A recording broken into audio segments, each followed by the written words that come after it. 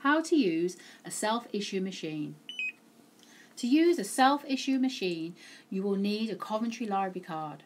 To begin, press the borrower icon. Scan your library card, barcode and name facing upwards. Place the item you wish to borrow onto the scanning shelf. Press the finish icon. Press yes with receipt icon. Your receipt will be dispensed. Please keep the receipt safe, as it states when the item is due back, and remove your borrowed item. To return an item, select the Return Items icon. Place the item you wish to return onto the scanning shelf. Press the Finish icon.